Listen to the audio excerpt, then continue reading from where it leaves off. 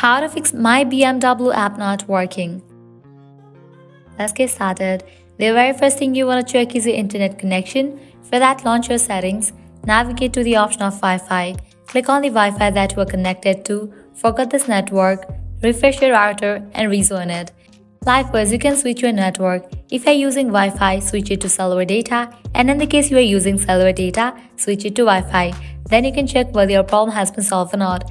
Heading towards next solution, scroll down, navigate to the option of General, open this option iPhone Storage.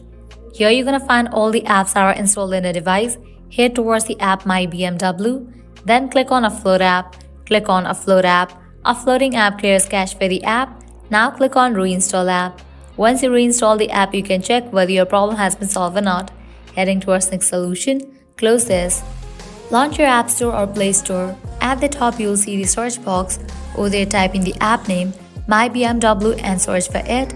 Once app appears, at the right corner of the app, you'll find the option of Open or Update. If you find the option of Update over here, just click on it and update the app to its latest version. Once you do that, you can check whether your problem has been solved or not. If the solution doesn't work for you, what you have to do is completely delete this app from your device and reinstall it. To do that, long press on your app, click on Remove App, click on Delete App, click on Delete. With that, you just deleted this app from your device. Now you can launch your App Store, search for the app and install it. By applying all these solutions, your problem will be fixed. Well, this way you can easily fix My BMW app not working. If this video was helpful, smash that like button, share and subscribe to our channel. Thanks for watching.